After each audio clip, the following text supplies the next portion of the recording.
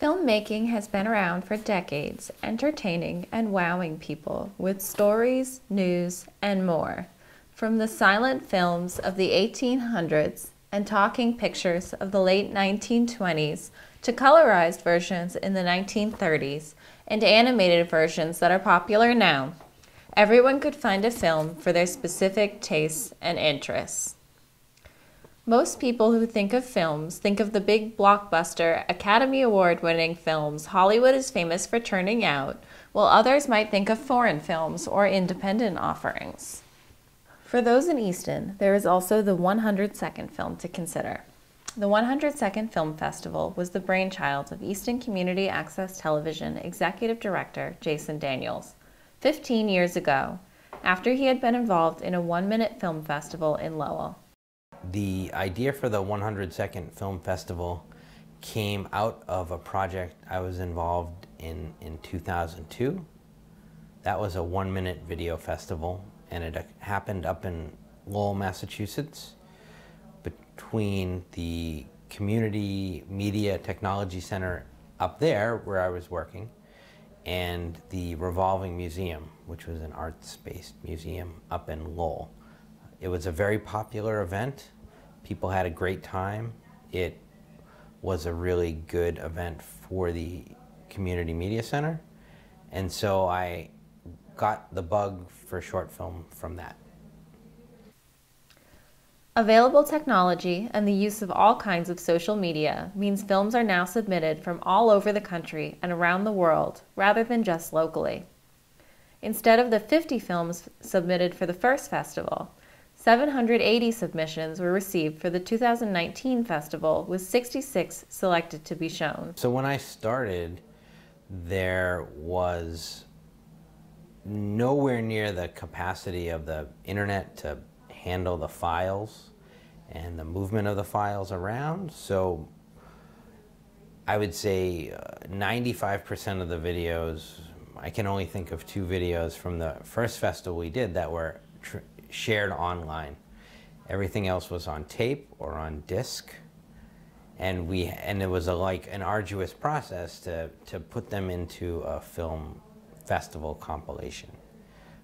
And now 100% of the films come online, and because it's a platform that's really easy to use, we can get films from all over the world.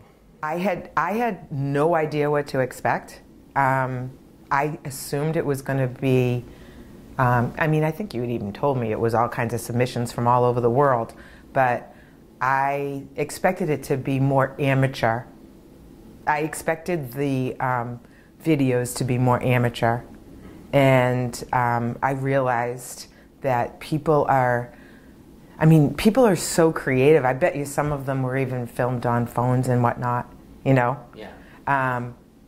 But the technology that we have and people's ability, it was for me, like I said, it was a realization of how much more you can actually do with the camera to tell a story.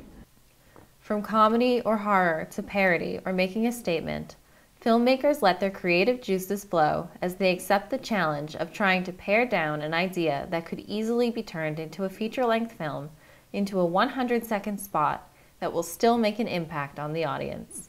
I had interviewed 2 people who were in recovery from opiate addiction, and their stories were, I mean, each of them I probably had over an hour of film for each interview, and they had so much important information that they shared about their own story. Mm-hmm. And about treatment and recovery. So much hope in their stories. And I wanted to get it out there. And so I had worked on it for, like you know, over a year probably. And I got it to, I think, maybe 12 minutes or so, 15 minutes.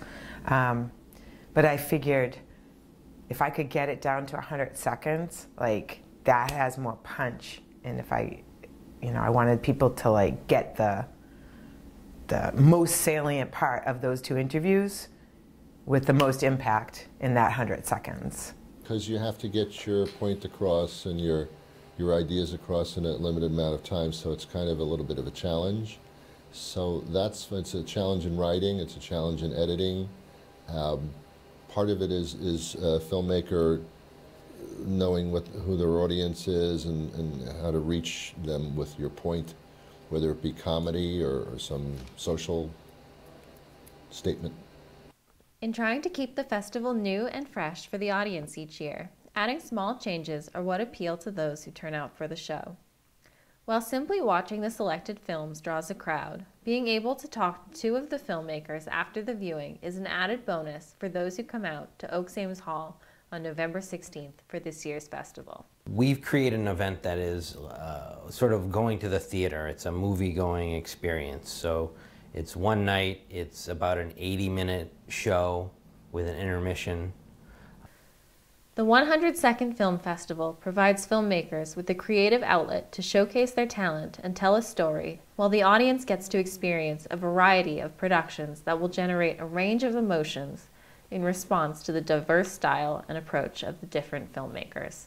You know, creating short films is its own adventure, as opposed to somebody that is trying to make a feature film.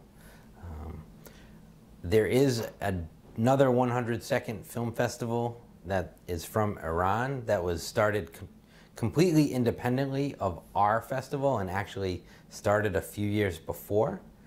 And in that country, when they discuss the film festival, they really look at that 100 seconds as its own art form and trying to be able to tell a story in that short time period as something that is a goal unto itself.